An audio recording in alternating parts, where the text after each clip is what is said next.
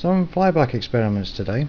Here's the circuit that I built up a few days ago, and it's been neatened up somewhat. See MrFlathunter's channel for details on the circuit. It's quite simple, and today I'm going to be running on this wall adapter at 3 volts.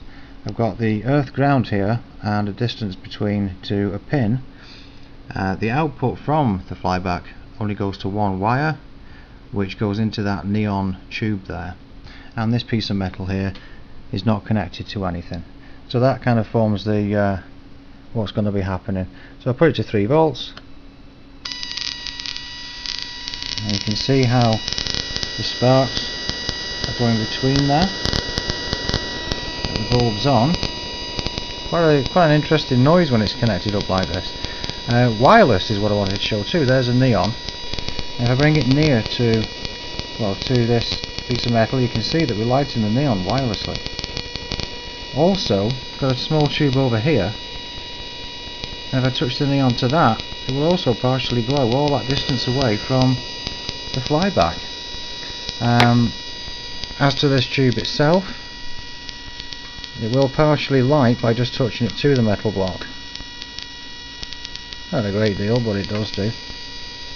And if we're looking at wireless range itself, I get my little tester, and you can see there's wireless all over this, all over the place.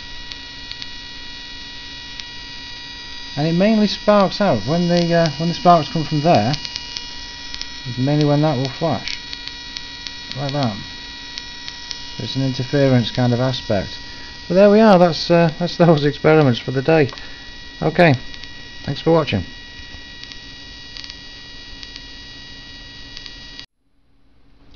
Just to add, I've put the neon onto the earth ground with that small gap there, so it isn't actually connected to the circuit.